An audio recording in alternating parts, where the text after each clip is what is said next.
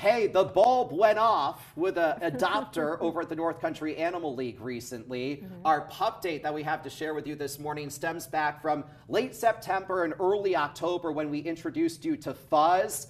Here is Fuzz going home for the holidays because of this kind gentleman here. Fuzz was an old soul but a puppy, and I think personally that's a great mix when you're looking to make a new canine companion.